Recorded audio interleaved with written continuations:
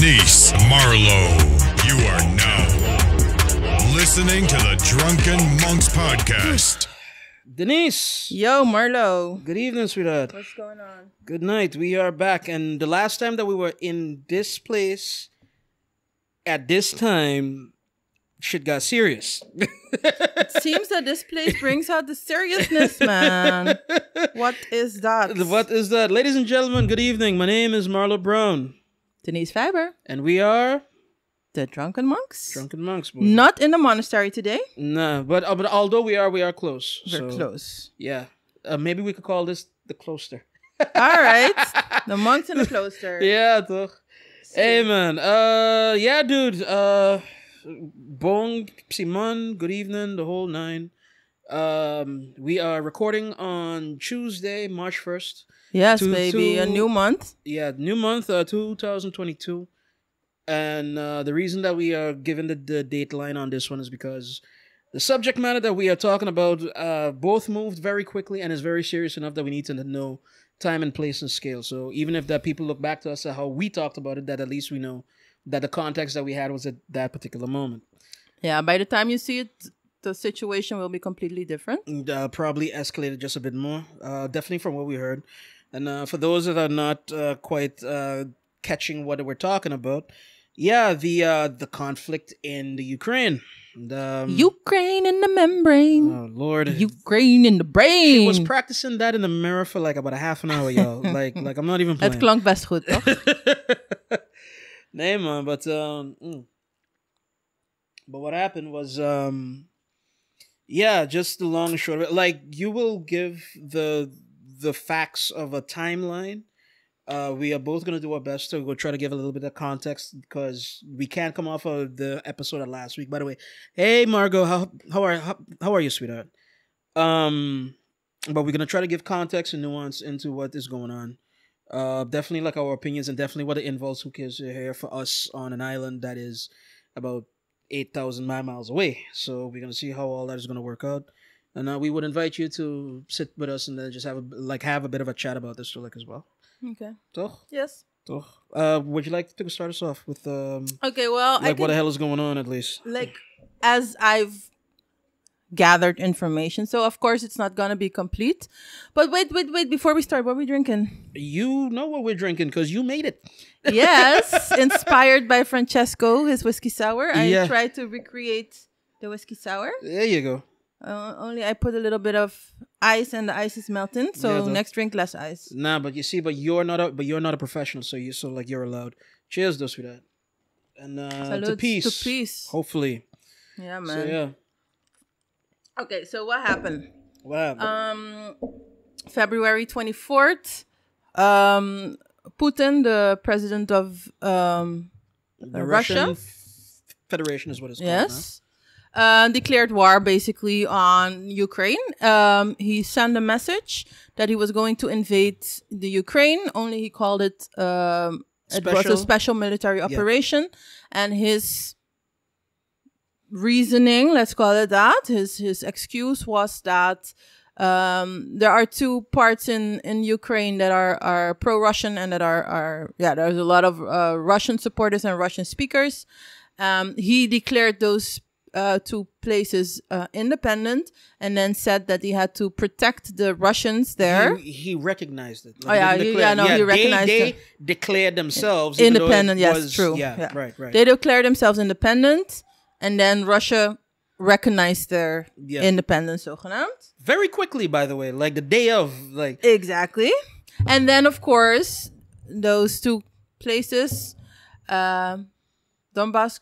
Is it Donbass and Luhansk or something? No, they call it. Is it not combined? Right. Yeah. Like, is one combined, like kind of like a province or something like that? And they, so Putin was saying that they needed protecting from Ukrainians because human rights and all that kind of way.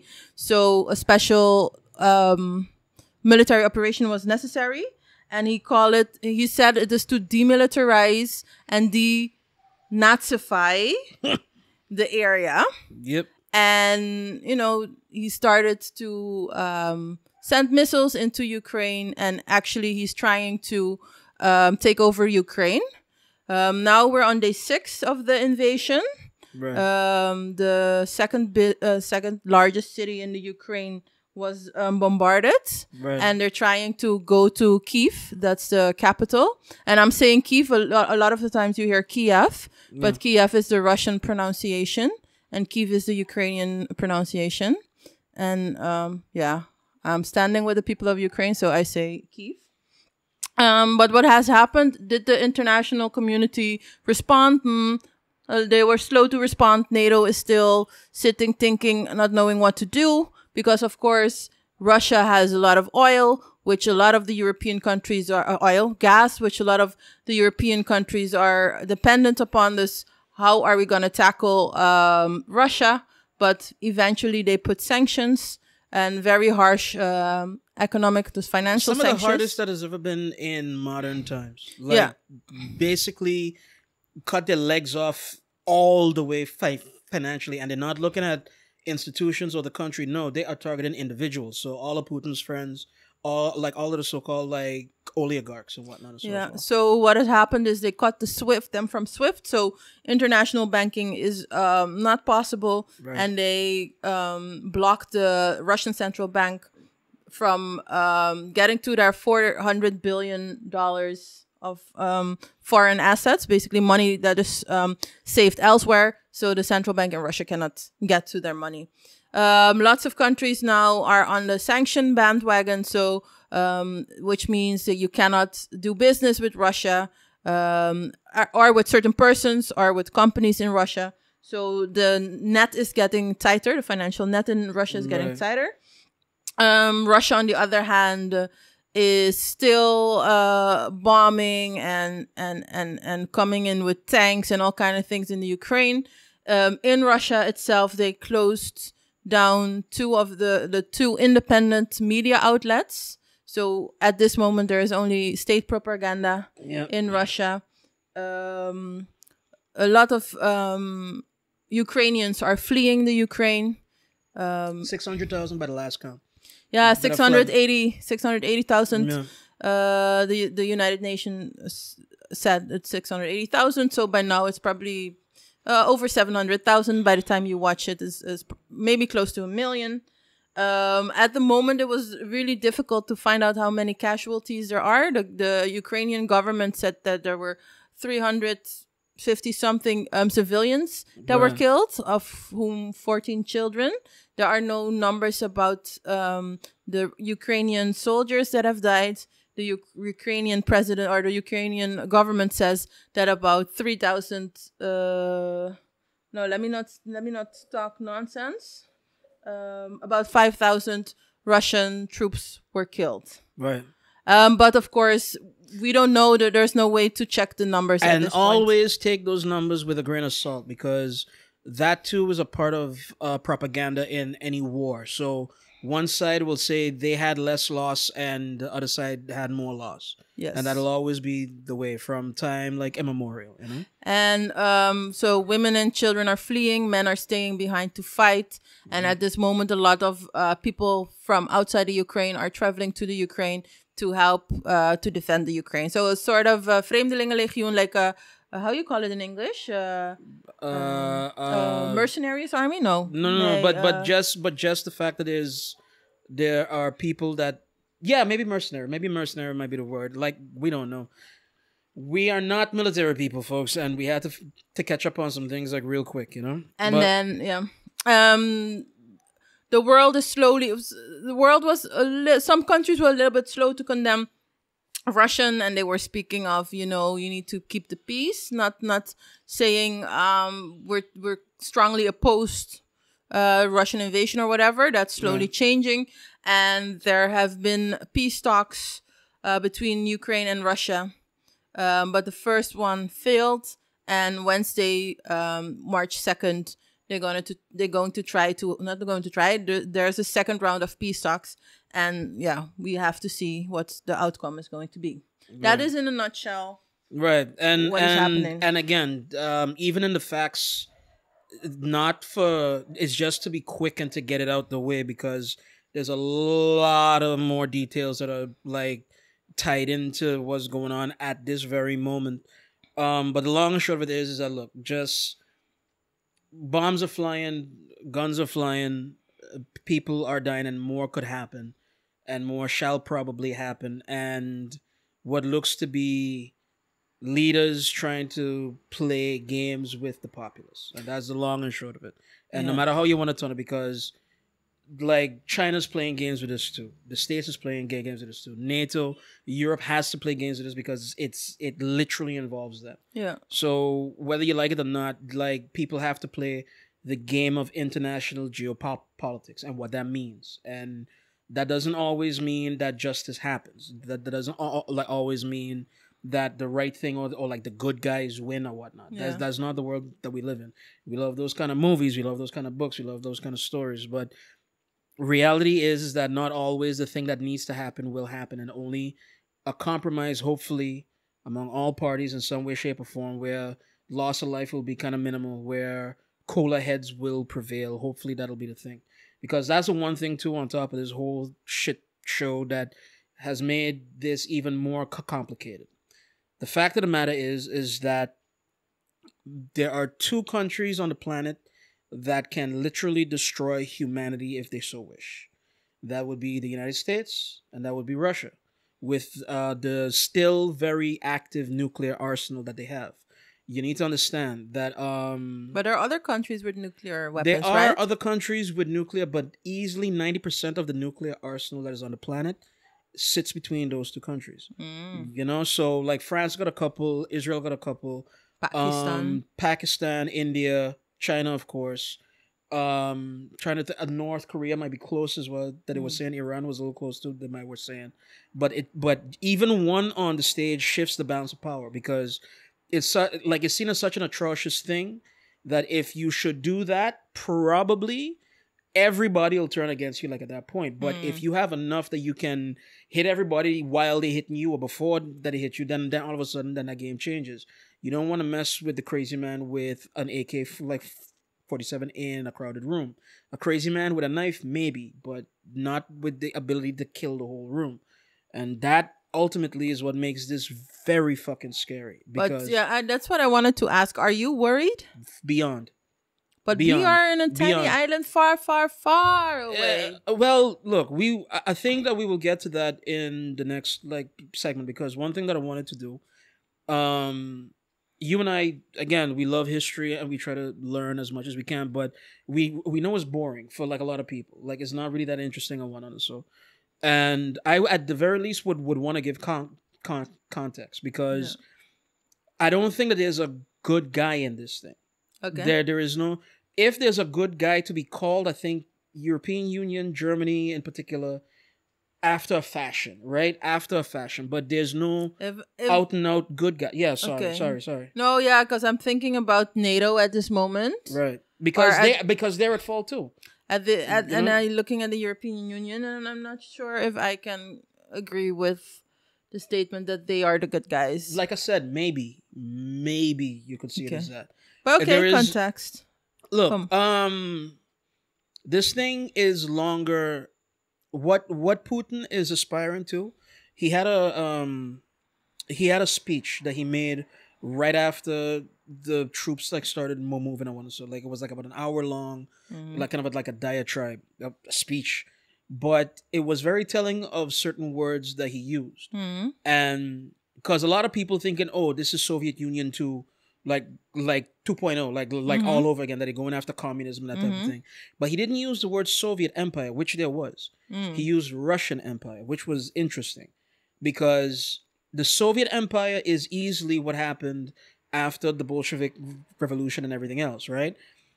The Russian Empire goes back a lot further. Like that is like the unification of Russia as a country to define its borders, as it was came together roughly after the conquering of Genghis Khan and all that past Dan Sakhmar. And that whole idea of Russian Slavic identity is very much tied into at least how Putin is talking to. And that, in a weird way, it's kind of what, if you want to give it a good hat, if you want to give him a reasoning, you might not agree with it. But Russia for a long time has felt that Ukraine is Russia. like past Russian governments and whatnot. It is only with the fall of the Soviet Union, and there was a brief moment in time before that too, like as well before all of that came about. I think before World War II, that Ukraine had like independence. But no, sorry. No, yeah, just because you say Russia feels, or for a long time felt, that Ukraine is Russia. Right. But I don't know if it's for a long time or if it's the narrative recently and it's being pushed and pumped. Because according to me, Kiev was a metropole way before Moscow even was something. This is true. So this is true. I think the narrative has been spun and that is being pushed. Right. So that Russia is starting to believe, I don't know exactly when it happened, but Russia is starting to believe in its grandeur. Right. And thereby diminishing all the rest surrounding them, forgetting a rich history before that Russia was the empire that it was. Right. The thing that we can agree on, this isn't now. This is 200, 300, in certain cases 400 years old. You know what I mean? This isn't our lifetime. This isn't like one particular thing. It's layers of grievances, counter reactions, world things that have happened, grand movements both within and without, all that type of shit. And one of the things that, again, and this is really bringing it down to like a sentence, right? Russia, for all its glory that it has seen in the past, was kind of knocked around a lot as a country over the years. You got to remember, Hitler tried to invade, and while the Nazis were not successful, it was a little bit of luck and a whole lot of bloodshed. It was what it was. It was over like 1 million, basically Russian casualties in World War II, as opposed to, you know, a couple thousand there, 100,000 there, like whatever. They lost a lot. Yeah. And what happened was that a lot of their infrastructure got burned to the ground for all kinds of reasons, right? That was Hitler. Napoleon did the same goddamn thing. Napoleon was after them too, and that a lot of, you know, armchair kind of historians feel that the play into Russia is what broke Napoleon's empire, like as well, because you went for a lot, but you got like a little, and your supply lines was too stretched because the place is too big, and you went in the winter, and your men were demoralized, and all of this. So, and Russia kind of got his knock mode from that. As said before, Genghis Khan completely owned that area in the beginning of one. So, and they've always had a thing of, they look out for conquerors. They always kind of look out for who is trying to invade them. Like, there's a Russian paranoia that is real. You know what I mean?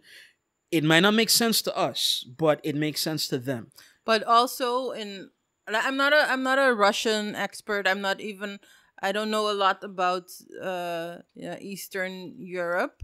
Maar, so you're saying, so I'm listening to you, but I also think that Russia kind of had this air of like, but we're the best. So like Russia's cultural history is very rich. It's literature, it's philosophy, art, and dancing, thinkers, mathematicians, great thinkers, like, science, a lot. Yeah. So Russia is eigenlijk, if you just look at it in terms of development, in terms of how things came to be, very influential, and they introduced a lot of stuff.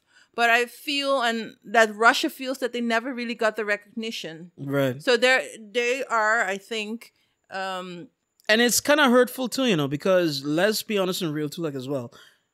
Y'all don't get it twisted. You had called like the immense gas that Russia can export, right? It ain't just that. They have gold mines, they have diamond mines, they have like iron ore, like they're like the third biggest exporter of like iron, like in the world, if not the first. I'm not quite sure. And we have to mention that Russia is the biggest country in the world, so it would make sense that they have all these. They have everything basically. They have a lot. And they just, for modern history, Russia never seemed to quite get it together. They had one good moment up until the Bolshevik kind of revolution, and that was where you had still kind of serfdom, and the Tsar was abusing the populace, not true malice per se, but true onwetendheid in the zin van you don't bother with your people, and your people are suffering, and they see you in opulence, so they get mad. And that was a lot of what triggered Marxist theory and Lenin and those boys to kind of kick But in I ass. don't know if it's true, like you state, like Russia never got it together, or if that is the narrative, you know? That look, they've had moments in the sun, but as much as they've had moments in the sun, they've also shot themselves in the foot. Let's not take it too bad like either. For as paranoid as they are, they've been bad guys a lot in the past as well. Afghanistan is very much in the current like kind of memory. You had the Russo-Japanese War way back when that kicked off Japan's paranoia and why they had to kind of militarize as well. And there were other forays. I can't quite bring them. Somebody's gonna correct me. I'd probably open Margot, but right. But there was a lot that they also did wrong, and there's like every time that they got their moment in the sun, they kind of shot themselves in the foot. Like they would build up for like about a generation, and then all of a sudden, some weird, prince that head ain't no good, like Edward I want to say the third, but I'm not quite sure. My wife is gonna correct me like on that one. But somebody that's kind of half crack and too inbred comes and squanders whatever gains that was made, And for that reason is why you would say that maybe that they've never gotten it quite sound, you know what I mean? And they've always, just as you said, they feel like they're owed more, like a cultural zeitgeist of, or at least amongst the intellectual elite, that the place is owed more, but they never quite got it. And Putin, for all his faults, I think he definitely comes out of that camp, that he knows what it used to be, and he knows how great it used to be, and he definitely has a sting of nationalistic pride that has not been kind of satiated yet. Yeah. What I don't, and I'll put this, and then I'll give you the last word, and then we'll maybe get into like ramifications and kind of like like the conjectures and whatnot. But the one thing that I don't make sense about this, and why I'm actually worried. Putin has been, quote unquote, a bad actor on the world stage for 20 years now. Those that know news and what's going on know that he's been silencing the media. He's been a strong man of strong men. He's been doing a lot of bullshit, but real sneaky and kind of incremental, and always with a fig leaf, and always had an excuse. Very strategic. Yeah. Like this miles ahead. This nigga was a chess master, man. You were right there. You nearly had Europe over a barrel with a Nord Stream pipeline for gas. It was like maybe 4 months away from like proper ratification and being locked in. Why would you jump the gun now? Why did you accelerate your timeline? You could do this move in the summer where you have still the mobility of your tanks and everything else, because once winter kicks in, then there's a different story again, right? But you had a chance to give this some time to get to where you need to go. You have them over about, like, you almost got everybody locked in to you. They can't get around you. Why would you play your hand so early? And that, the conspiracy theories that are coming out, the weird theories that are coming out, something's wrong with him. And a lot of people are thinking or hoping, in certain cases, that he's kind of losing it. That he's. But I would not hope that somebody who has one of the biggest nuclear arsenals in the world is losing it. And that's why I'm scared. Because it's not rational no more. You can't predict it. I don't know if it's... No, you can't predict it. You can't predict it. For us, it's not rational. But I cannot say that it's not rational. As we... check our last episode. We spoke about the iceberg, or the outer layers of the onion. Right. And there are things that we are not seeing and not understand. So there might be things that we're not seeing and not understanding. It's not... Not even light, probably. Because you and I are only getting what the TV is giving us. Exactly. I don't know if it's a big man losing his mind, a guy with a big ego, or that there is something that we are not seeing yet. Like a strategic play that also come into play as well. Look, like I said, I'm hoping I'm wrong. But I'm nervous as I haven't been this nervous since 9/11. I haven't been this nervous. I've learned to live with the bullshit in the world. but I haven't been this nervous since about that time, about 2001, and is precisely just as you said.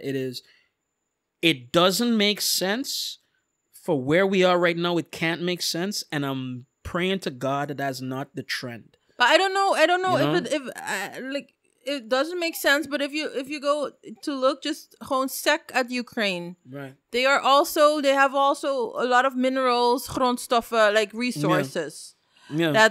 that could be beneficial to Russia as well. That's- Number one in this, number two in that, like a whole barrage of things. That's also a theory as well, that that COVID kind of knocked shit into Russia that we don't know, and especially where food is concerned, that they might want to conquer the Ukraine to be able to fill up the bread basket just a bit. You know what I mean? So On the other hand, Ukraine is bordering on all the NATO countries. exactly, Ukraine is just the foot in Europe. This was also by scholars called to be exacerbated by NATO expansion, because the North Atlantic Treaty Organization.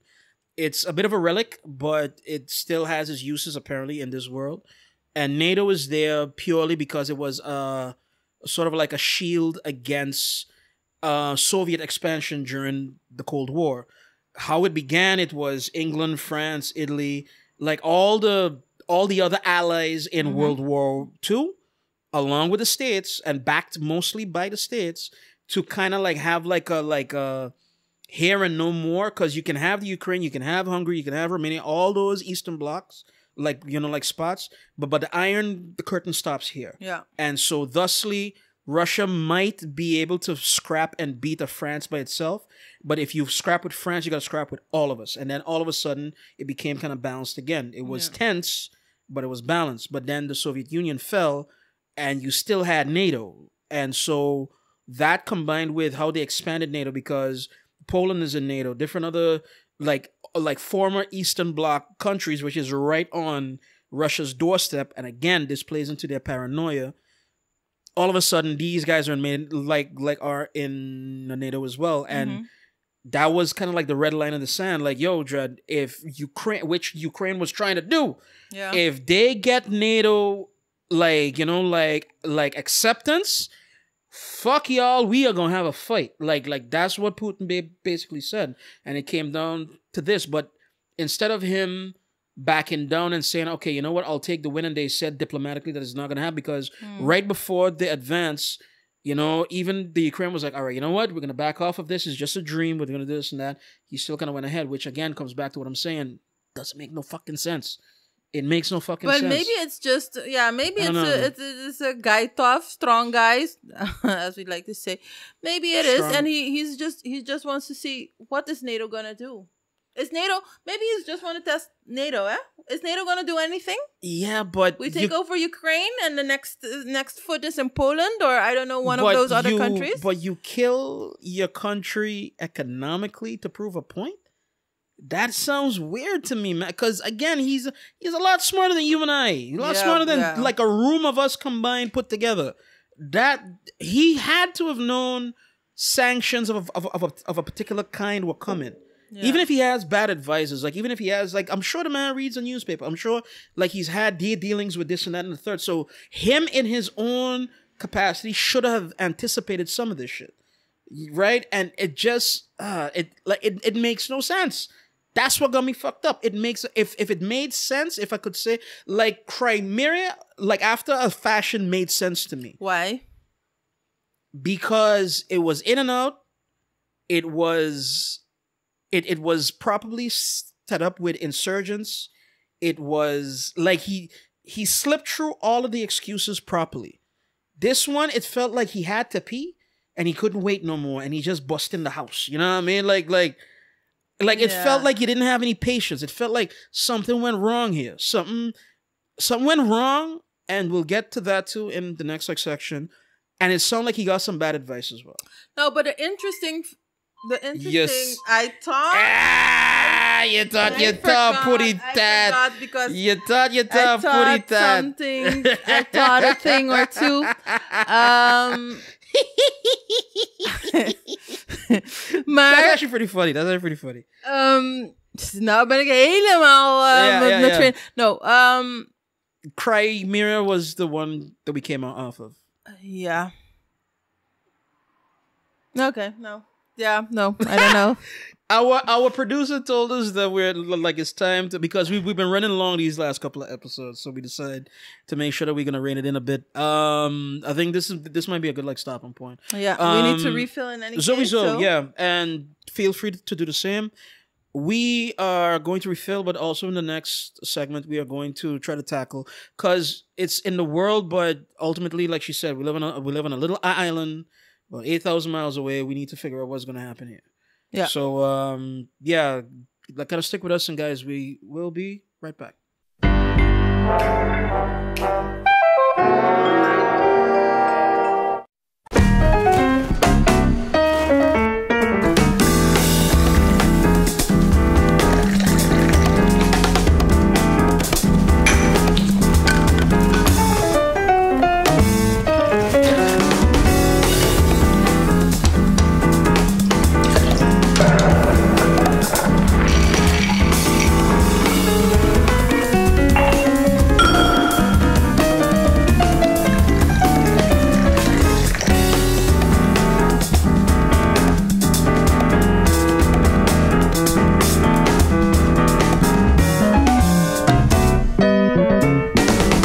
Ask for the blood and sand at your favorite bar.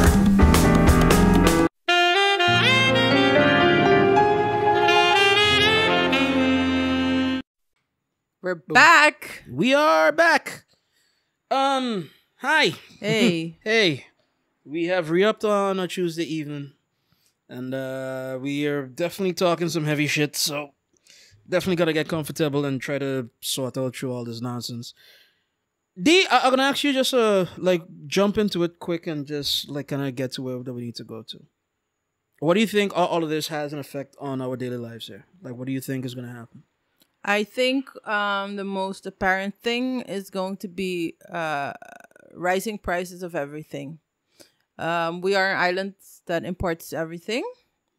So I think everything is going to be much more expensive. Right. So yeah, that is what I see, but I don't know.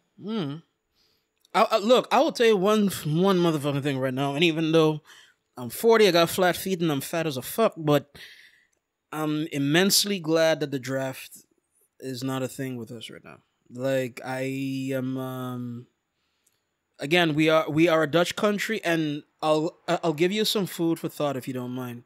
Because, hell, like, in your previous job, you were dealing a lot with, like, diplomatic kind of relations and whatnot. Venezuela, which is very communist and Russia-friendly, is right there. Mm-hmm. You know what I mean? It's like a hop, skip, and a jump with a boat. It's right there. And should this thing turn ugly, should this thing turn global, like, that's also something that I'm looking at, too, like, as well, that maybe this is Cuban Missile Crisis 2.0, where they would want to use Venezuela as a jumping off point.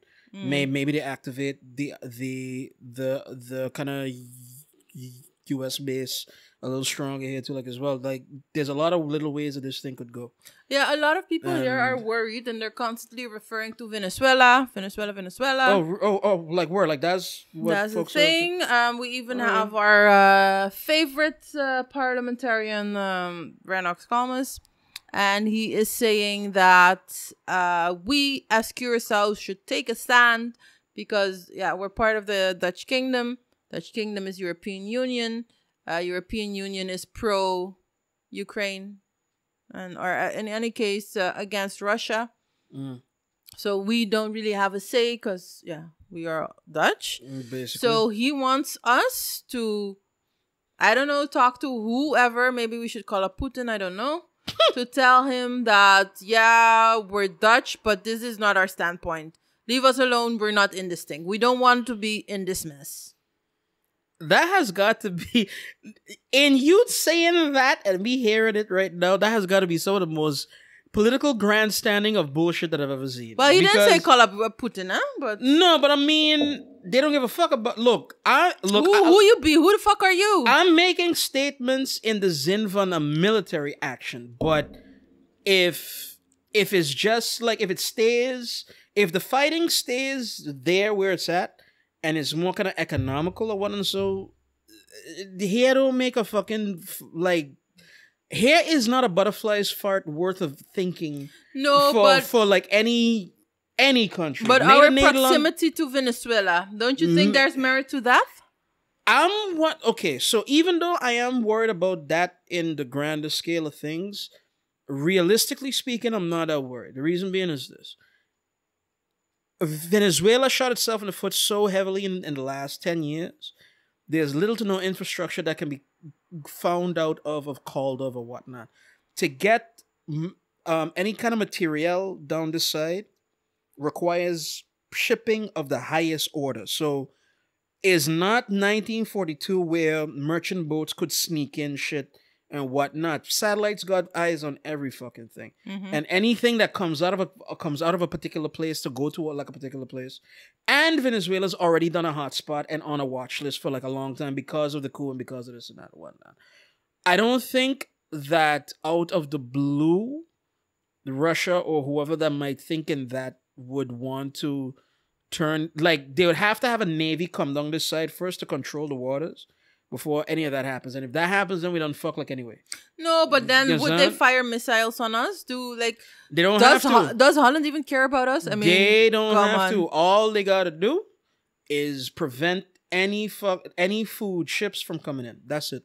I have my tire blood in my yard. Yo, my spinach. No bullshit. All they gotta do is just blockade. If they blockade and it's in international waters and that, we are in some deep doo-doo. Yeah, then we're fucked. We are in some deep doo-doo because I don't see us having the agricultural infrastructure to be able to support ourselves. We could do we could do a lot, but we can't do everything. And at that point, we would need to sort it out. And at that point, Nederland would have to jump in. The EU or maybe NATO as a grander scale would have to jump in, and that would be an escalation of actions as well. Yeah, to me, it's not a likely scenario. Right, I'm not worried about that. But what you called is something that I am kind of worried about. That the knock-on effect, because in particular, because they are not delivering gas, like Russia's not delivering gas to Europe in a particular energy crunch that they're into right now, to like as well. They have to get it from somewhere, or something has to happen. Economics, demands that scarcity drives the price up. And across the globe, we're already seeing it today, or tomorrow, if I'm not mistaken, that the gas price is gonna go like through. Today, the gas price, the gasoline price and the diesel price. But that didn't have to do with Ukraine. But alone. But it's coming. It's coming, yeah. It's coming. We have to go through our stores at some point, right? And we're not refining our own shit no more, like either. And even when we were refining, it was not our own shit. But you did have a benefit of it. Like you did have a very supling of pricing of whatnot, okay. Right? So, but I think if Venezuela is in the game, it's gonna be because Russia needs oil. But Russia don't need oil. They have their own. So I'm like, everybody talking Venezuela, and I don't know. It's not likely. Look, we are gonna get leaner in the next year easily. Like we've already started to feel it from all kinds of angles, be it supply chain, shortages or whatnot, and so COVID being a thing that also drove up the gas kind of prices as well. Every one of us is gonna have to learn to do with less in the next year easily. This is gonna make it worse. That's all there is basically to it. The next thing that is on top of that too is that it kind of determines. Putin did something that nobody ain't seen in ever. And that is he united Europe. Europe always had the union. Ever. Tweede Wereldoorlog, Second World War. Then Europe was not as united as formation of the United Nations. Yeah, I understand and all of that. Formation of the European Union, Eurovisie Songfestival, football. Europe has not been this united, I don't think, ever in history. And in particular, of note is that for people that were war weary for so long because of World War II, because of the Cold War. They never spent much, and especially Germany. Germany was so guilt-ridden by their history with like Nazism and with kind of building up of the military-industrial complex. They stayed away from that shit for as long as humanly possible. This week, they have pledged 2% of their GDP and maybe more. They have already started to buy stuff. Like Europe as a bloc has already started to buy weapons to give to the Ukraine. They have military buildup and defense on their minds. And it should be noted that Germany is the biggest consumer, there's the biggest buyer of Russian gas. Right. So for them to make all these, how you call it, toezeggingen and to do all this for Ukraine is saying a lot. Is saying a lot. Yeah. Here's an interesting one, and this is the one. So that same thing that they were like the biggest client, right? It has made them rethink their like energy stance in a week. Like literally, they have started to think about other things now. You might see the rise of nuclear power like again because we're not getting wind and solar up like how do we want to fast enough. And there are energy needs that need to be handled today. There's a lot of decommissioned nuclear power plants that were perfectly fine or just need a little bit of like, they need a bit of like kind of like a renovation or whatever. And then all of a sudden you have kind of power again. It is only because of the stigma of like Chernobyl and maybe lately with Fukushima, like or whatever, but that was a natural disaster that exacerbated something. Yeah. Right? People might be thinking different about nuclear power, knowing more now, having the internet, knowing what the pros and cons are, and not just being scared of unknown kind of a boogeyman or whatever the fuck.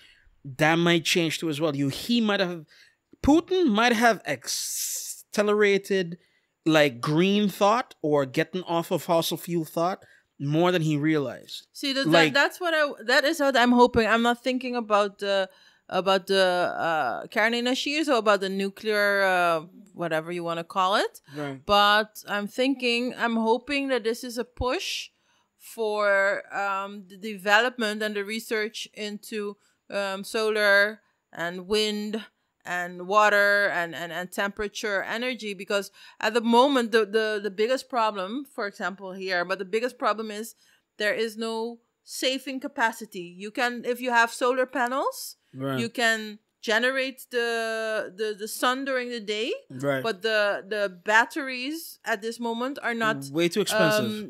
We cannot get the big batteries that you would need to store energy to run the entire country. Right. And I'm hoping that this is okay. That is a long process. That is not gonna help you tomorrow, but I'm hoping that this thinking is a catalyst. This is a catalyst to further research, to come up with better ways to make cheaper batteries so that we could store all of the natural resources that we already have, that we can convert it into energy and that we can actually use that. I'm not gonna tell you no bullshit. I'm hoping that this is one hell of a wake-up call for at least the Caribbean in that same vein, not just with energy concerns, but with a lot of concerns when it comes to like just long and short, what do we need to live? What do you need to live? Like, what do you need to live to be able to say, look, I will give maybe a concession to internet. You need still access to the outside world to be able to have that going. You know what I mean? But to run our own books, to run our own economy, to maybe have a ship or two, not international kind of shipping, like we got to go to Miami and this and that one and so, but if we can get by build agriculture from Suriname, build our own agriculture to suit theirs and be kind of like a symbiosis. Trade with up top, start up certain industries that have went dead in the Caribbean, like bauxite and like aluminium mining and that type of shit. We had it across the board. Every island had a thing, and I'm wondering, between CARICOM, between all the different things that are already there and that's available, how much can we do for ourselves? Not to live high life, we're not driving Audis here, but just get through, get it done, live life, teach ourselves. We can't defend ourselves. That's the one fucking thing. We gotta buy guns. You have to buy guns. You got to buy weaponry. You got to build your army. You got to do all that shit. And that'll Let's stay always fucking Dutch and leave the Dutch to it. Yeah, no, but even to like that, how much would the Dutch be interested in having us be as self-sufficient as possible? I would think a lot. They would want to not bother with it. They would like to be proud of the fact, like you see, this is where like colonization worked, like like as like a hero story or whatever the fuck.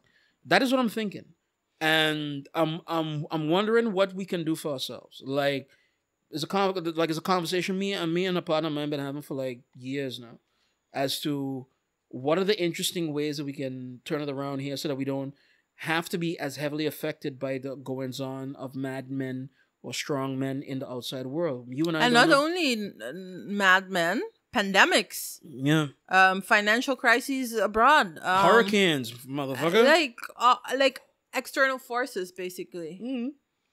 Yeah, I think what would it need? Listen, what would it take for us? Again, it's not perfect. You're not 100% self-sufficient and sustainable. Easily, tourism would have to be a part of that matrix, like as well. But not the way it is right now. Not the way that it is right now. Should be sustainable. Right. No, and more with respect and empathy, because the idea of Caribbean tourism, as we discussed y'all really gotta check that episode of last week, boy. Margaret was a hit, right? But it's like you gotta give up like a part of your self-respect and your soul to be able to, pardon me for all my white folk out there, you gotta serve the white man. You know what I mean? You gotta be hand and foot, be ready to give them their every dream. And there's another way to do that. There's another way to be able to go work that out and still be cool and still be desirable and still be like you pay top dollar for that experience. There gotta be a way to fucking do it. Yeah. We've never been interested because it's been like it got comfortable. That's like an easy cash cow. So exactly, or rather, the script is a cash cow. Yeah. Like play a little bit of Bob Marley when they get off the plane. Everybody in white. And there's like a tennis court. Talk like Jurandi Martina. No, and maybe like a couple of mandingos and big titty girls like at the club. Like that's about it, so that they can have their romantic entanglement. That has been the script. That has been the script for like a long time. And I don't know. Like I think that there's a better way. What I love is like newer, younger like tour guys, like especially. Yeah. That they're doing this whole thing of experience, that they're not bringing you to like the fancy restaurant. No, they're bringing you to like Plaza Noble or Plaza Bio. And like that's like a marketplace where they sell food and whatnot here, but it's local food. And they give you a walking tour of, okay, this is that and this is what it means to us. They let you play like a domino game. They get your hair braided, like that type of shit. Yeah. But it's not corny, it's an experience. And it's something that you can Instagram. It's something you can. That I think is maybe the way forward. I don't know. Like, hopefully that will evolve over time with the younger ones coming up. I would definitely want to see industry be more done well here, because you already have a sliver of a spine of it here. You have your soap. You have your cement industry here. Obviously, oil. Yeah. Different other things. Like I'd like to see more industry here to look as well. Maybe service. Maybe. Well, we used to be a service island. It disappeared, I guess. Yeah, with uitzondering van tourism, but we're not per se doing but we know why. But we know why the service disappeared, man. You know why? It was offshore banking. That's a whole nother show. That's another show. That's another offshore show. Banking. You bastards, give it back. That's another show. Nederland and Ireland, y'all are bastards. Y'all gotta get it back, man. Y'all don't need it as much as we do. Fuck it. But definitely to become more kind of sufficient. Own gardens, got a little goat in the back, got a little kind of chicken in the back. You get your own eggs, that type of shit. Yeah. Sorry vegans, but yeah, like we need a little bit of like livestock to kind of get it going. Yeah. And I would love to see it. Like I would love to be able to see it, and maybe new approaches towards like education as well. That definitely. Like new approaches towards that again, you're not dependent, you're not solely, wholly dependent on the outside world. I love the fact that the University of Curacao exists. Like, I used to look my nose, like down my nose at UNA because I was offered that. Yeah. Like, my mother tell me, like, you could go to Nederland or you could come down here.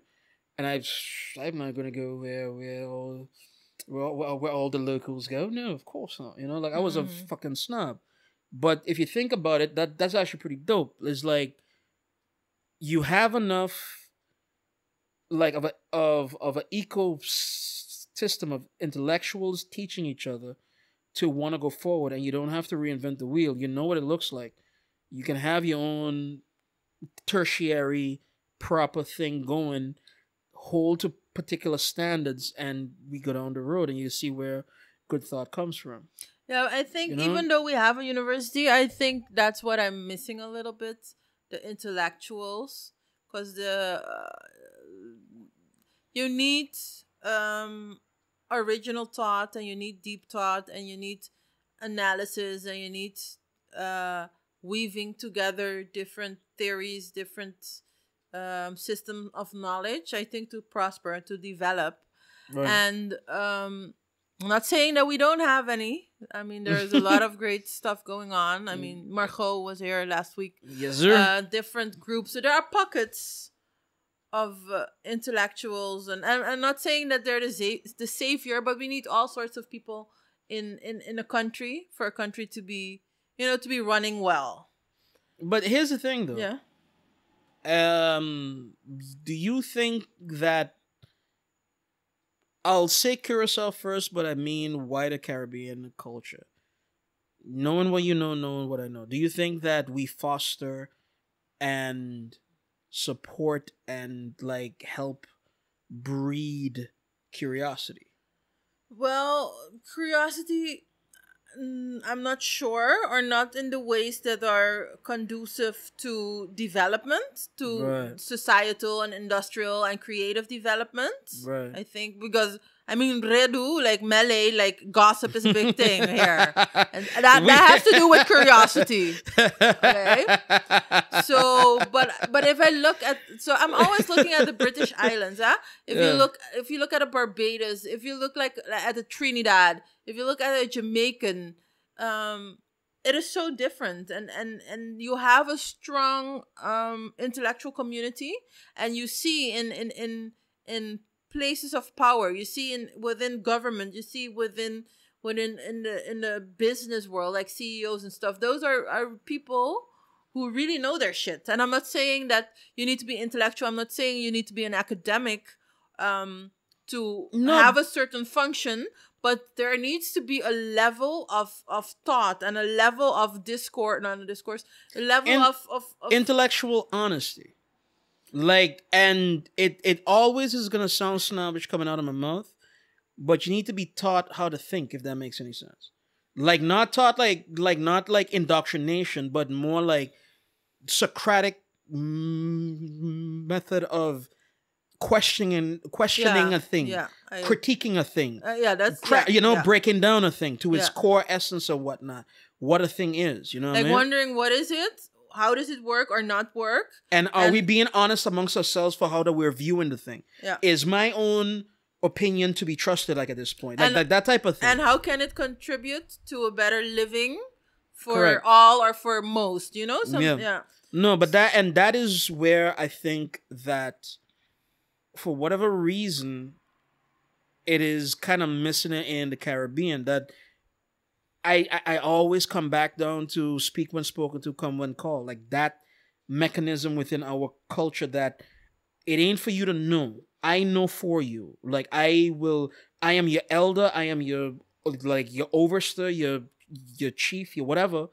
And I could tell you what the hell is going on. You don't need to, and only when I speak to you, when I tell you what's going on, are you allowed to speak. Like that like rigid hierarchy, like after a while. I don't agree that it's missing in the Caribbean, but it should be more, it should be wider, and it should be more visible, I think. But it's not taken away from all of the heroes that have done what they've done so far now.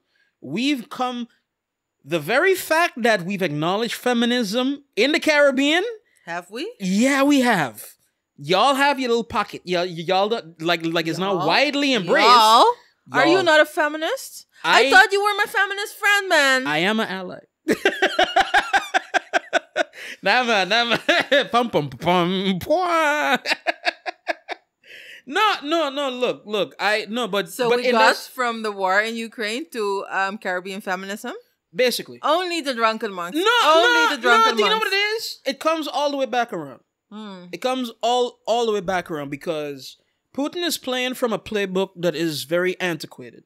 A lot of the politicians that are also running this fucking thing and who are, and for the next weeks and months, are going to determine the fucking lives of everybody on the planet, if you want to look at it like that way, are playing from old playbooks. Biden is playing from an old playbook. Biden saw But these World are War II. old people. Exactly. Come on, oldies. Exactly. Give the world to the youth. Exactly. And no, but you're not supposed to, you see, and that's part of the problem. You and I grew up kumbaya, or rather trying to be. And Then it's you a wonder don't that I came out change- this recalcitrant. But you okay. you don't change the world with doves and with sunflowers. You change the world with blood and with sweat and with tears. And our generation, for whatever reason, we don't like to pull the trigger. We like to discuss.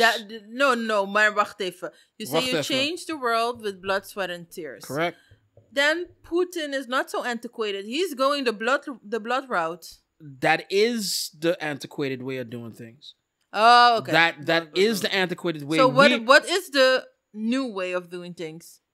You need to be out, and it's gonna be funny, and my friends always look at me wrong when I say it. You gotta be Bugs Bunny in this fucking situation.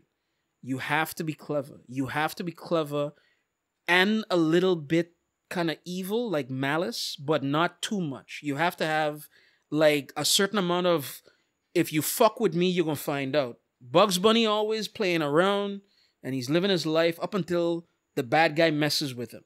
And then when he messes with him, Bugs Bunny brings all manner of clever evil to that dude. But don't you check? think then that Ukraine has that down pat? Zelensky has that down pat. Zelensky. Zelensky seems to got the. By the way, shout out to Zelensky, Hey, man. Zelensky, you're one cool dude. Yo, apparently he's like a sex symbol now. Like every woman has a Not crush on him. now, because he was an actor, a comedian actor. But he played the piano with his dick. Dude, not every man can do that, man. Not every man can fucking pull that off. You know what I mean? You're hung up on the piano with a dick. I'm the leotard that was going on with Dancing with the Stars. Come on, man. No, but but it's like you gotta be Bugs Bunny with the shit. And yes, I think Zelensky is a good example of that. Obama was a little bit that too. Like Zelensky, in the by the beginning. way, is the president of the Ukraine. That was a comedian and an actor beforehand. Yeah. It's a weird story. If this It's don't not get like so 5 weird. movies. No, it sounds like basically an American story. If this don't get 5 movies made about it, 5 movies. One of them like with Brad Pitt, like something wrong. You know what I mean? Yeah, something wrong, right? But the thing, just to bring it back to Ukraine, what stood out to me, what really stood out to me is that this war is about, maybe every war, but now we're seeing it live as it unfolds, is really about storytelling, I find. Mm-hmm. So it is what do we tell ourselves? Yeah, propaganda. But it's now a little bit more refined, because if you look at Nazi Germany, I think propaganda was done in the height of its days, and it was a certain type of propaganda, and now it's, I think, more subtle. And if you look at Ukraine, there are a lot of sowieso even context, given context. The Ukrainians are very strijdbaar. What is strijdbaar? They are resistant. They are very resistant. They're very proud. They're very patriotic, and people take up arms with pride because they're defending their home. They're defending, the honor of their culture. I like, as an outsider looking in, I think that is what I'm seeing. So you already have that. That is all it's. But what I'm seeing is to strengthen this feeling of patriotism, or to strengthen this feeling of honor. You have these different stories. So you have a lot of stories coming out of micro, like personal resistance stories, and they go viral. And I was looking at these things. I was like, oh my God, it's awesome. And then I'm reading some stuff that the stories might be fake. So you have the story. Right, exactly. You have the story of the Russian Navy ship that's going Snake Island. Snake Island. Snake Island. Ukrainians are in the sand state, like in the station, so like at the harbor, and the ship is communicating with the island, and it's saying, okay, guys, Ukrainians, just give up. Just surrender. If not, you're gonna be dead, or some story like that. And the Ukrainians say, "Well, go fuck yourself," basically. And they literally use the word fuck. And that is fantastic. Then people said they died, they didn't die. I don't know. And then people said it wasn't true. Then you had a story of the grandmother who went to a soldier, there's a Ukrainian grandmother went to a Russian soldier, gave him a handful of sunflower seeds. Yeah. Said, put it in your pocket. And he was like, huh? So that when you die, at least flowers will grow there where you died. Yeah. Stories of grandmothers taking up AK-47s. Yeah. Stories. Zelensky by himself is a fucking myth. And his whole family is... And like the Klitschko brothers as well. Heavyweight boxers. I forget which one is which, but one of them is the mayor of Kyiv as well. And no bullshit. It's like they have taken up arms. They said, you know what? You're going to see our faces and not our backs. And Kiko. Zelensky out in the streets just Instagramming, telling niggas, yo, Dread, I'm here. Where the fuck you at? You know what I mean? Like that, that type of thing. People standing in front of tanks, all kind of heroic deeds. Fucking no, but there was one that was true, though. The fucking farmer that took a tractor and took the tank. That motherfucker was real. Yeah, that motherfucker was real. That motherfucker was real as shit. Nah, dude, look. You are right. There is a story to be told in all these things, and at the end of the day is the story that's most popular, and whoever won is going to tell those stories as well. And it just is basically what it is. But what I find interesting in this moment, just as you say, COVID proved it beyond a shadow of a doubt. None of us, collectively, as a people, individually in countries, individually in the world, whatever the fuck, the majority of us don't trust what the fuck we see no more. The majority of us think... But with good reason. Yeah. The majority of us think that the government is lying to us. You think that has gone away just because it's war now? No, people are going to also... in the moment, in the honeymoon phase, people are going to be, Dread, that my country's doing okay and this and that one. And so you always have that in war. That especially if a country thinks itself to be the good guy, you'll always have that, and especially with the spin that goes on and whatnot. I think everybody thinks themselves to be the good guy. Correct. Right? But after a while, and especially if shit goes on too long, you saw it in Vietnam, you saw it in Afghanistan with basically Russia, you saw it in Afghanistan with the States, you saw it in Iraq with the States, you saw it in like different spots. If a conflict or a war drags on too long and there's no justification for it and there's too much loss of life, or it's like all of a sudden it's not fun anymore, your populace will turn on you. And what's weird is that Russia already seems to have crossed that point already. Like, it's already past the point, because the loss of life, like you just called it at the start of the show, we had, according to certain reports, 4,000, 5,000 dead soldiers. America didn't have that many dead soldiers in the entire run of the Iraq War. They had a lot of damage. They had a lot of maiming and lost foot and whatnot. But actual loss of life, it never came up to 4, and that's 5-10 years in Iraq. In 1 week, you kill 5,000 fucking Russian soldiers. But this is what the Ukrainians say, huh? Correct, but it has to be something, because state TV in Russia admitted that there was loss of life when it came to soldiers as well. But loss of life 10 versus 5,000? No, 10 you could doof. 10 as big bad Russia as Putin you can doof. If you can't doof it no more, that means it had to be something.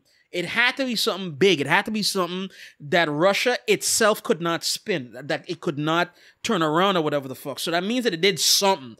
Maybe 4,000, maybe 2,000, maybe somewhere in the fucking middle. You know what I mean? Yeah. But that is an interesting story. That to me says like, yo, and that combined with people know that they're going to get arrested. People know that they're going to go to jail. People know that they might even die, depending on how high you are up on the food chain or whatnot.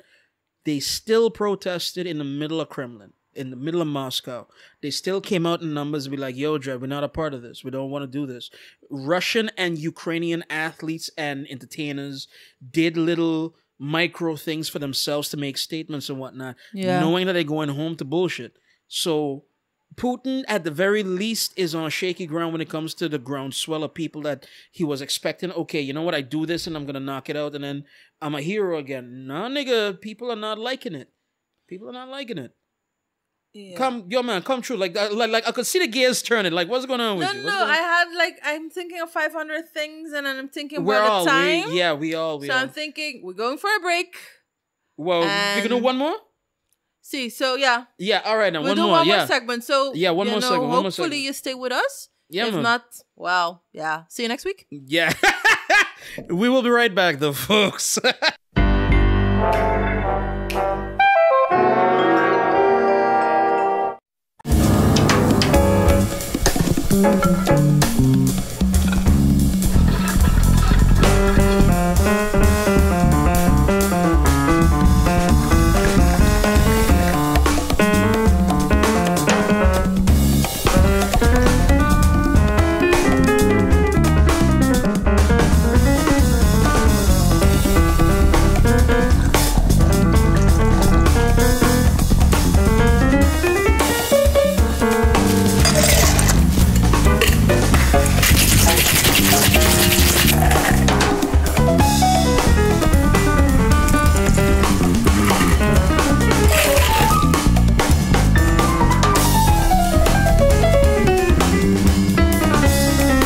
Ask for the penicillin highball at your favorite bar.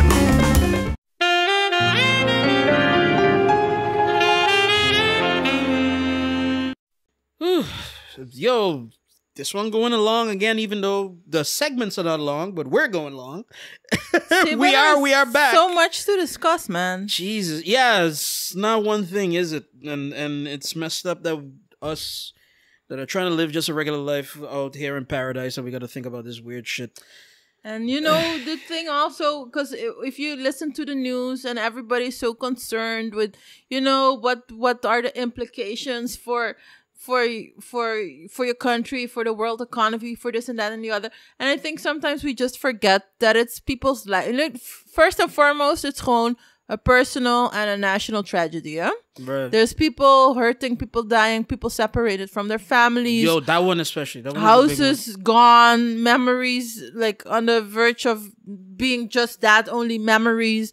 It is while I feel okay, it has implications for us and it's something, but for us it's just an inconvenience, huh? Eventually, for yeah, like people eventually. there, it is gewoon literally life and that. So I hope that we do not forget the human suffering, you know? So no, what, like, okay, so before that I get into like a diatribe or whatnot, one of the things I've loved about the media that I've consumed in the last, I don't know, maybe 5, maybe 10 years, is that when it comes to history, a lot of the voices that I listen to, they tend to, you know, downplay great man history. Mm-hmm. There is no, you know, like people like I would say Stalin this and Che Guevara that, and like Woodrow Wilson or like FDR. They always talk about the great men, but great men don't happen in a vacuum. Mm-hmm. Great men have assistants. Great men have a team. Great men have maybe a country behind them or whatever. Like, great men have women. Yeah. Great men have casualties. Right. Great. But it's no one man by himself that is like sitting at a table with, you know, like a wine goblet, like, ooh, I shall now kill all the Jews or some shit like that. No, somebody had to help him. You check what I mean? And for that idea of looking at history through the Margot, we called your name at least 8 times in this fucking show here this evening. But like Margot called it like last week when that she was doing like research for something. And she said that she was looking at the prostitute and the sailors and everybody. That avenue of history to me needs more. It needs more to see, great men play their games, but the small man suffer for it. You know what I mean? And I feel equally sad for the Russian soldier that has to go in and do this bullshit, and I feel equally sad for the Ukrainian soldier that has to defend, and also for the Ukrainian civilian that has to experience this shit and has to have families ripped apart, and maybe death, maybe lose your family home, the place you've always known for 20 years, 30 years, 40 years, whatever the fuck. All of that shit just gone. And that seems to get lost in the bigger, like in the the cold calculation of it all. Oh yes, there's gas concerns and there's geopolitical implications, and China might be involved, and money has to be exchanged, and this and that. So somebody ain't sleeping in the bed this evening. Mm-hmm. Somebody ain't gonna sleep in the bed ever for the rest of again. their life. Somebody ain't gonna see their wife or their husband or their daughter or their son not coming home. Somebody might get maimed heavily from this. Somebody might have to see somebody get maimed heavily from this. Somebody's gonna be told in a weird way that they're other because you're either refugee or you're invading or you're defending, and the propaganda's coming at you. Is weird shit that's gonna happen from all of this. Yes. Now you put me on some other. I had a question for you about the verloop from this war, like how you think it's going to end. But when you talked about othering, a subject very familiar to us. No, but when you talked about othering, I was thinking also about how certain media outlets have portrayed this war. Because there have been BBC, American big channels, and even Al Jazeera.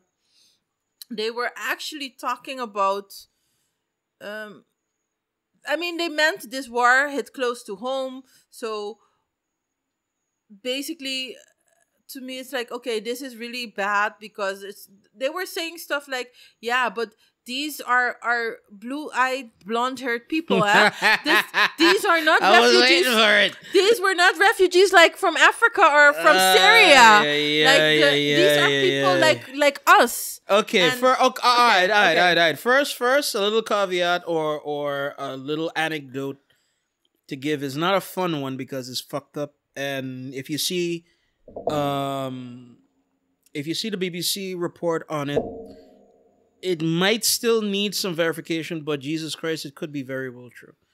Apparently, the Ukraine has a certain segment of African students there to like as well. People that went there to go study, to go do different things and whatnot. So, and seems to be that there's a certain amount of segregation when it comes to the evacuation of peoples. Mm-hmm. So, there's this one girl, I swear to God, I got it on my Facebook. I might even get the link to go put into the description.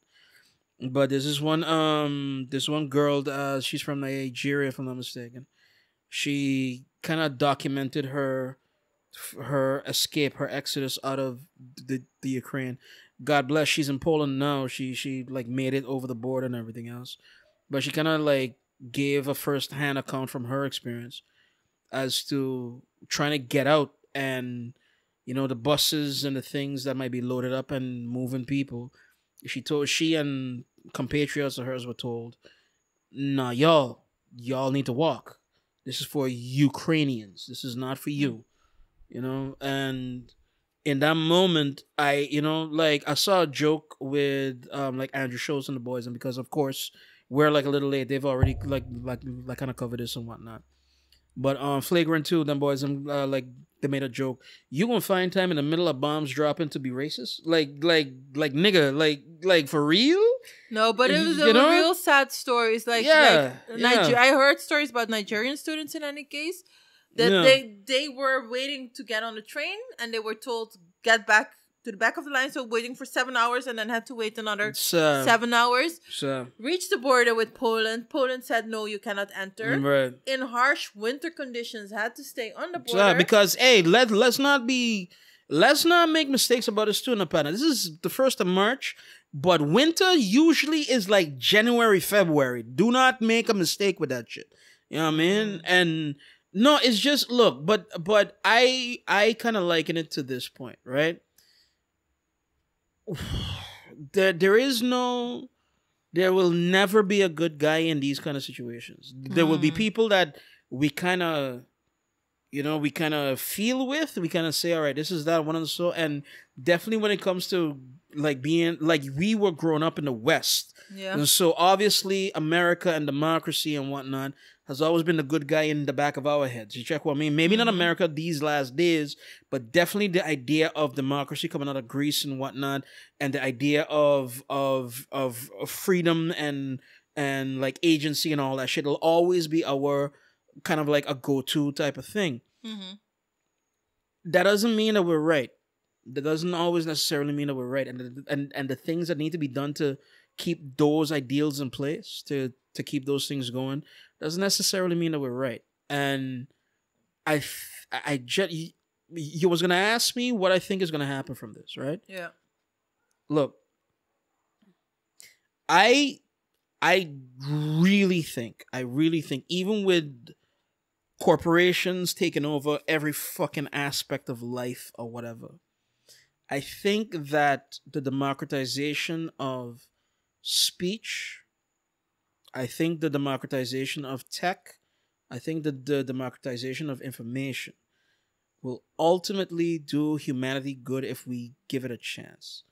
And I think that it's optimistic. I know, because you roll your eyes already. I know how it sounds, but I don't think that you and I are going to see the benefit of it. I don't think that you and I genuinely think that we're going to shoot ourselves in the foot. Humanity is going to shoot ourselves in the foot, be it nuclear winter or climate change or some fuck, that we are going to have to retreat into like 10 billion becomes 1 again, or 10 billion becomes a half a billion, or 10 billion becomes like, we are going to see an incrimping of humanity because we can't get away from ourselves. But I also think that in that moment where that extreme pain that has been shown in history to teach, when you got pain and discomfort, when you got blood that happens and people really see what life is worth, I think there's a chance to grow. I think there's a chance to learn. I'm hoping that my kids are going to survive it. I'm hoping that we all don't have to get that far and it have to be that extreme. I'm hoping that the seas rising does not destroy my beautiful Caribbean, you know what I mean? But I do think that we are at a moment of reckoning and an age of Aquarius, that we made a joke about it way back when, but I think that we're at that moment, we're at a turning point. And Putin and his ilk, Trump and his ilk, Biden and his ilk, Rutte and his ilk, all those people that have... Pisas and his ilk. Pisas and his ilk, but Ruggenaat too. Ruggenaat too. Let me be honest about that. All them who came up with an old playbook and with bullshit and with I need to have a zero sum of, if I have knowledge they are not supposed to, I'm thinking that goes by the wayside at some point. Some place, that fuck goes. That fuck dies. And in it dying, maybe we got a chance. Maybe we got a chance to figure it the fuck out. Maybe we got a chance to not, look at our brother and our sister as other, but yo, we're all in the same fucking boat. And yo, Dread, yours is mine, mine is yours. Not necessarily communism, but a little bit of compassion and a little bit of you gotta eat, I gotta eat. You gotta learn, I gotta learn. We gotta defend each other. We gotta try to help each other and not just be mad all the time. Get some pussy, laugh a bit, drink a drink, and learn and grow and move. And we might get there. Yeah, here we go. Come. Knock all the holes in it. Come. No holes. But I'm just thinking, but what are you thinking is the outcome of this specific conflict gonna be? This one? Ukraine. No matter what, China comes out stronger. Yeah, okay. No matter what. If you want to talk geopolitics, you gotta take every aspect into the consideration. China, no matter what the fuck happens, good, bad, or ugly, because Russia might have to take licks on this one to be able to save face. And in that, they're only going to have one trading partner that really is going to want to fuck with them. Because out of all of this, out of moralistic standing, the rest of the Western world is done with Russia. I don't know. Morals are malleable. Morals are malleable with time. We like to pretend that morals are strong. We have conviction, but morals are malleable. But here's the problem. All right. When Germany's going to need gas again, let's see how strong their conviction is. For the next 5 years, Russia fuck. Good, bad, or ugly. Even if they win this thing, for the next 5 years, Russia fuck. Russia cannot do business with anybody else because of the fact, let's call it 4 years. Let's call it an election cycle. Nederland, Rutte cannot jump up and say, yeah, we have a new pipeline. Germany cannot jump up and say, yeah, we have a new pipeline. And it's coming from Russia. And especially for the internet sleuths that you got out there, for the journalism they have it, even if it's for sensationalism. But people know where the fuck is coming from. People know where the fuck is being sourced from. And if they know that, they know, yo, if you support that, I don't support you because you spun me the story. You spun me the narrative of brave little Ukraine against big bad Russia and all this was bad and now all of a sudden you change your fucking narrative. That means you change. So yes, they could do it. They could fucking put it in play. Hashtag Corona. Yeah, but all right. Narrative keeps changing all the time. Right. But Corona is indiscriminate and is nebulous. You know what a man with a gun look like. You know what a man with a gun like, and not even look like 80 years of fucking propaganda of Russian bad guys. Every fucking Die Hard movie and everything else was a Russian bad guy. Stop it, man. We have the propaganda. Russia is fucked. Russia is fucked for the next 5 years. I'm willing to bet in a big way, in a small way, however the fuck you want to play it. What are you gonna bet?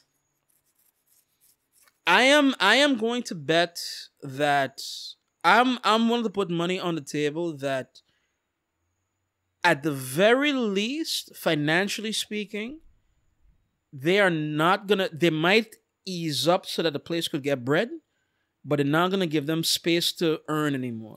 But like Swift and all that shit is gonna be under high scrutiny. Everything is gonna be under high scrutiny, and you can't go to Bitcoin to get this fucking thing done. Sorry, Gio, you can't go to Bitcoin to get this fucking thing done. Like either. Congrats on your NFT 2 stunts. Congrats on your NFT, but yeah, yeah, okay, Mar. How about the United States is gonna assassinate Putin?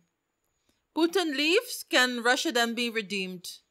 Within the period of the 5 years or 4 years, whatever you are foreseeing. Look, if Putin decides to step down for whatever fucking reason, Putin is not going to decide to step down. He's not. But he's if he does, assassinated by the CIA. That is what that's what I'm thinking. But that's what I'm not thinking as well. I'm thinking that his own oligarchs are like China's gonna put a fucking oligarchs Konok. China is gonna put a fucking bullet in this man if he's not careful, man. Like I think that he's at the end of his rope. I think he's desperate. I think that he's trying to preserve a legacy, or really, I think he's an ideologue. I really think that he's an ideologue. I really think that he believes in a particular thing and he believes in it so strong to the detriment of everything else. And for me, Putin is half the problem. Putin is half the problem. But the oligarchs around him, which is the other key to this whole thing, are too comfortable with what's been going on. They've made a lot of money with him. A lot of money. Money buys you influence. Influence buys you power. But now they're losing a lot of money because of him. That's where things will start to break up. I think that those interests do not align like anymore. I think that there's a path to them doing what they want to do as well. and they might install, oh man, like what was his name? The guy that became president when Putin became the prime minister. What was the fuck his name? Like this like black haired like young dude or whatever the fuck. But yeah, but there's like, but he was a puppet. He was Putin's puppet. So if he was his puppet, why can't he be our puppet? You know what I mean? And I'm thinking that is where this thing goes. I'm thinking that capitalism returns to Russia again in some way, shape, or form, because you will have a moment of you'll have a come to Jesus moment. But you say capitalism will return to Russia again. I don't think capitalism ever left. I don't think it's leaving. I don't think it's left. Yeah, depending on who that you talk to. Capitalism in its purest form has never been to Russia. You've always had oligarch. You've always had monopoly. You've always had capitalism. Maar zijn dat geen onderdelen van het? Are those not segments of capitalism? Capitalism done right. Capitalism done right. Capitalism as a fever dream of a Republican free market Yahoo in the States is unfettered as fuck. It is no regulation. It is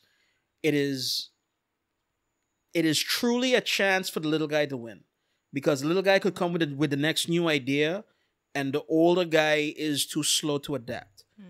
But it is also the people understanding what's going on. You need for capitalism. This is the weird part.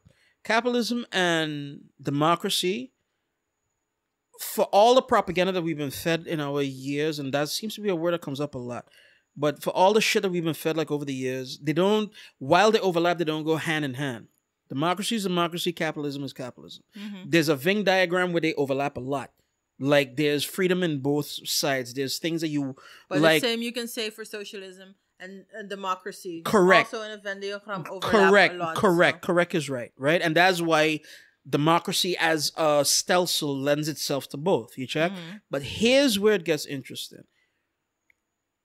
Like, in a true capitalism, and not a dirty capitalism, the big guy technically does not play dirty with the little guy. Doesn't play. Hold your thoughts. Right. I wonder if true capitalism can be clean, because you say in true capitalism not play dirty. I think capitalism is dirty. Because there's always this element of exploitation.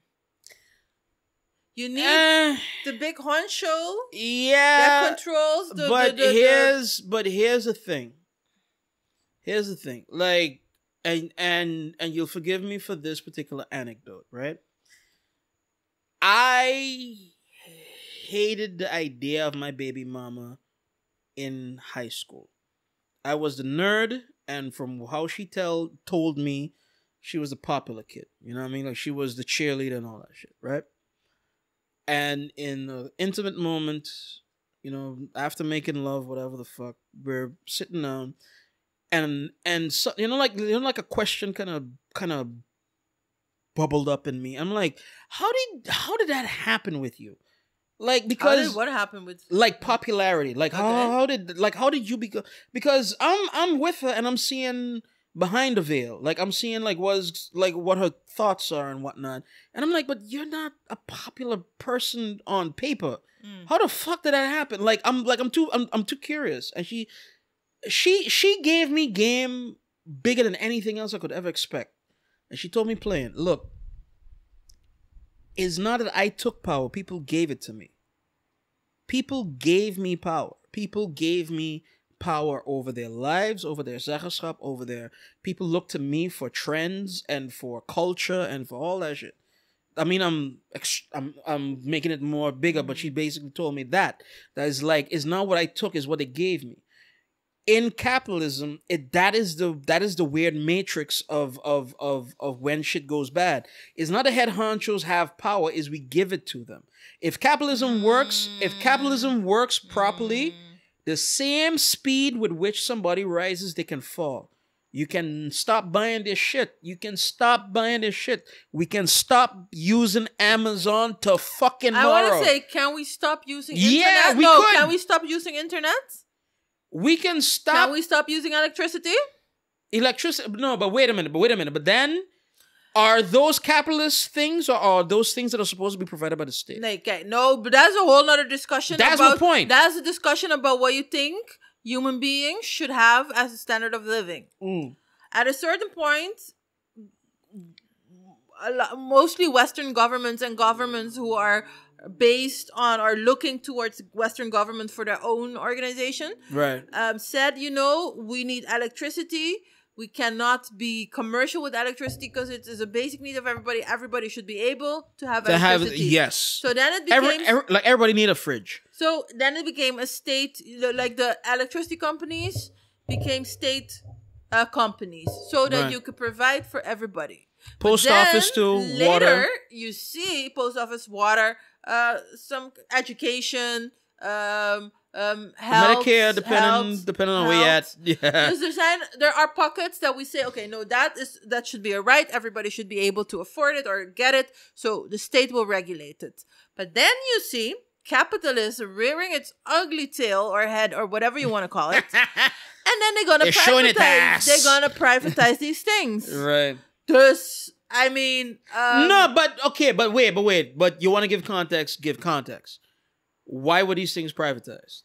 At least around us. I think government want money, need money. No, well, Why? so they need money, but why? Why the fuck do they need money?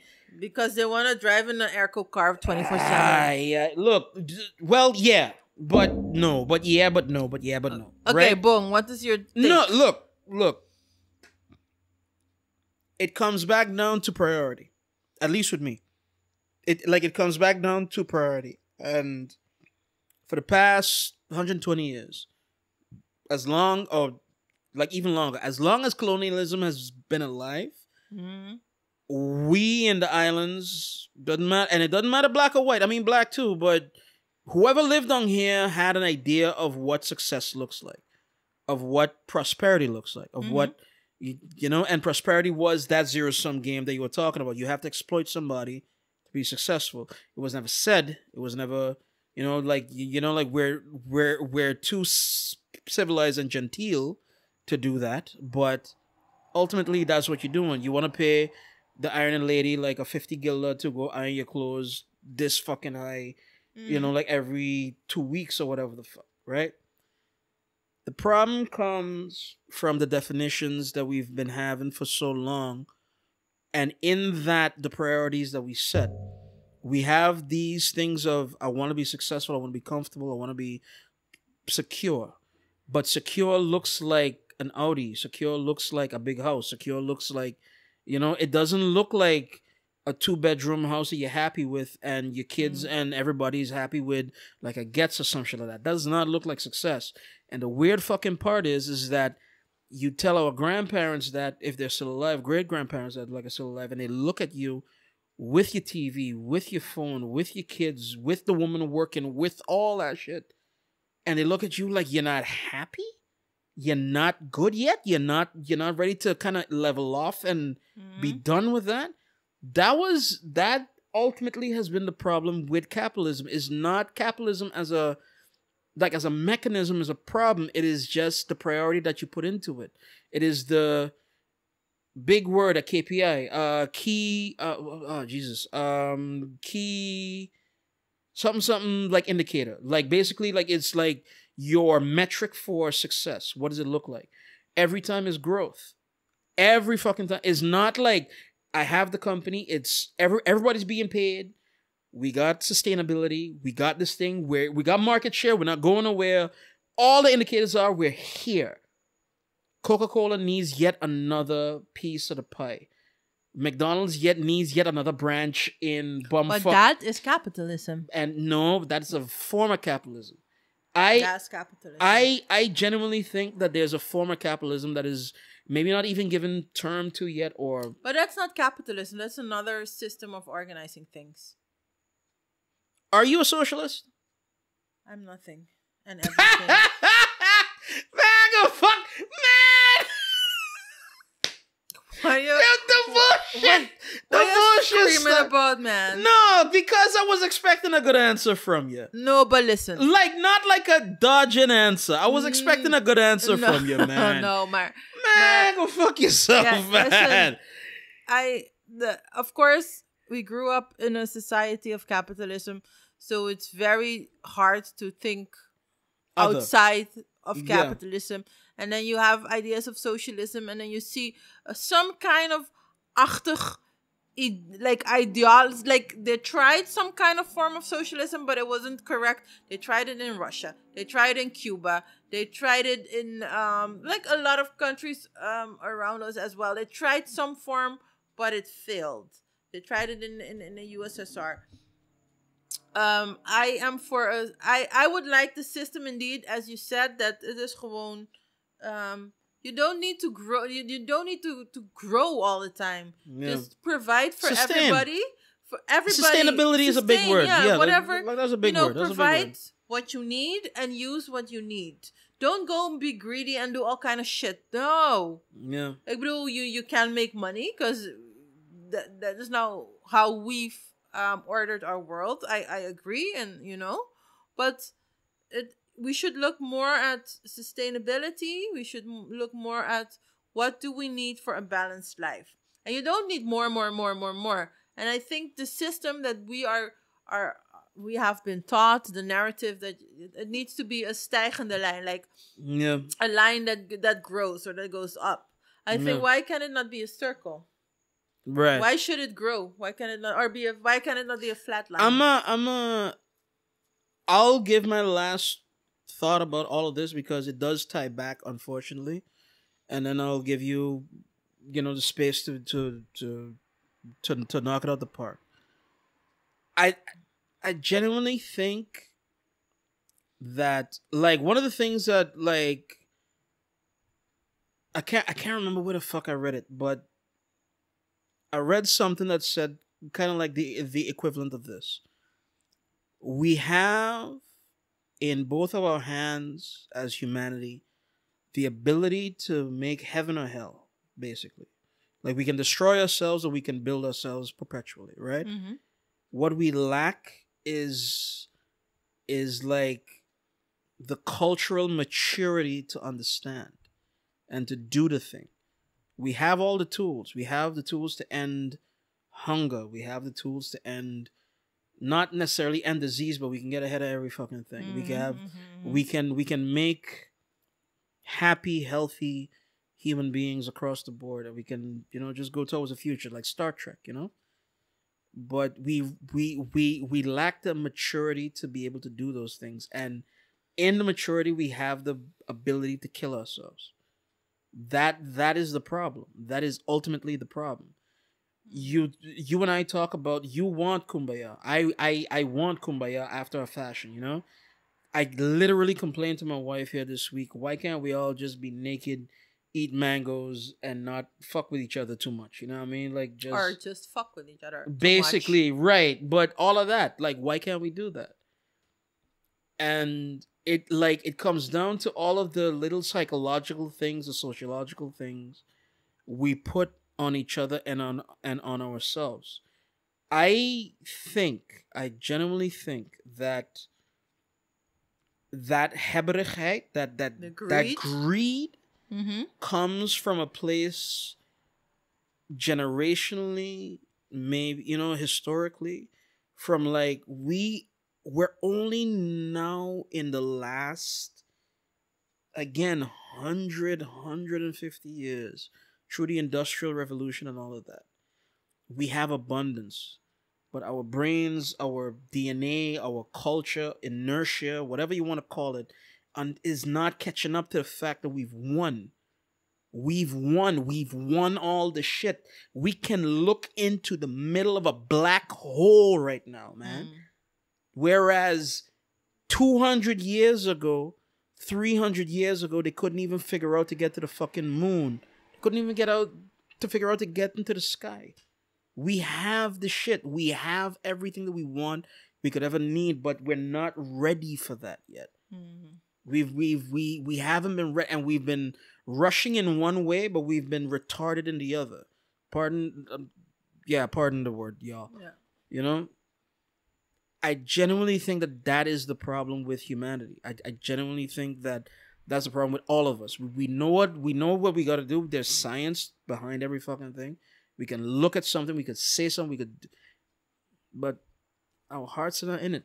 Our hearts, our minds, we're not ready for it. We're not ready for all what has to come, all the beauty that has to come with it. And we would rather be miserable in our little holes and point fingers and blame and do all the monkey fuck than to just be, you know what, I'm sorry. I was wrong. Maybe I need to look at you a little more. Maybe we need to give each other space a little more.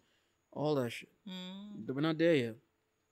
You know? And sorry for being depressing, folks, but yeah, that's generally how I feel. We're not there yet. Well, let me have a shot for the last, close the shit off, man. You might as well drink. You totally depressed me, Marlo.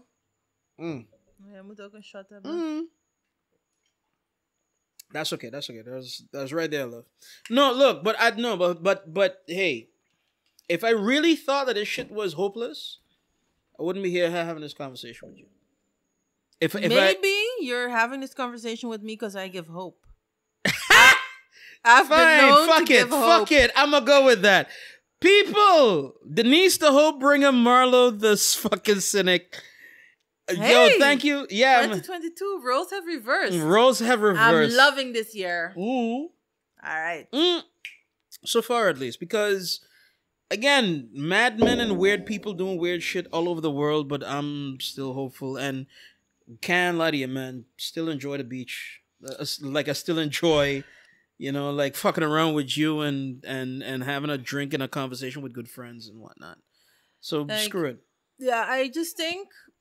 Final thoughts, final word. I think we're very blessed. We here, sitting right here, right now, in this country, in this part of the world, with all the challenges, with all the shit that is going on, I think we are very blessed. And I'm counting my blessings, and I say salute to blessings and being blessed. Amen.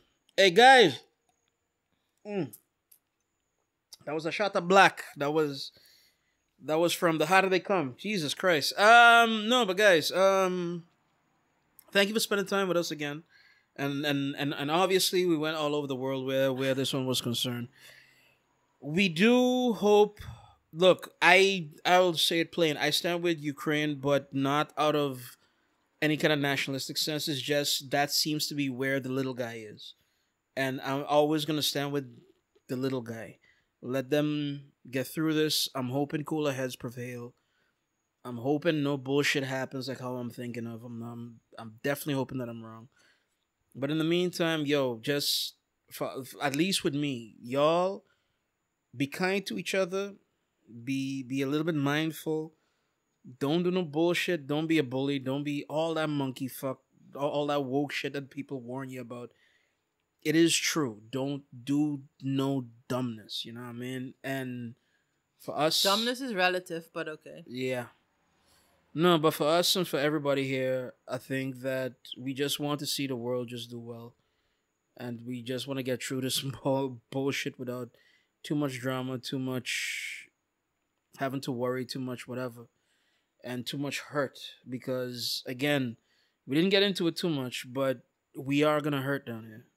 We are going to hurt in, if not Curacao, St. Martin, if not St. Martin, St. Croix, if not St. Croix, somebody's going to feel this shit. And it's usually at the bottom. It's not at the top. And we are in paradise, but we are at the bottom of the fucking totem pole. So let's try to get through this as best as we can. Speak to your politicians if you want to. Do whatever that you can to make your voice heard. And Ukraine, I hope you guys get through this shit as well as anybody can. Yeah. D, thank you for having this here with us again this evening. I don't know if you have any words on top of that. Yeah, I'm. You said you're always for the little guy. I'm not by default for the little guy. Usually, yes, but I am. I hate the phrase thoughts and prayers because what the fuck. Yeah. Maar I do send good vibes and for everybody that's been affected hope by the war, and hope. I know we're only in the beginning stages, so I'm I'm worrying. Ik vrees. I'm afraid that it would only get worse. Yeah. But I hope, it's over soon. I hope that, You hope the dick measuring contest is done and there's actually rational people behind the fucking wheel. Whatever, rational or not rational, stop this shit, man. Stop this fucking shit. Stop your monkey fuck, y'all. Yeah, man. God damn, Putin, listen to us at least, And like what Marlo says, and he says it time and time again, just be kind. I mean, it's a lesson for myself. I mean, I'll try to be kind. For this month, for this year. Let's not put the goal too high, but no, y'all just be kind and have some compassion. Yeah, man. Yeah. Yeah, man. Hey, signing off, man. Signing off. It was fun. So, guys, good night. To hope. To hope and good night, you motherfuckers. Peace. In the Middle East, Ukraine, and Russia. Amen.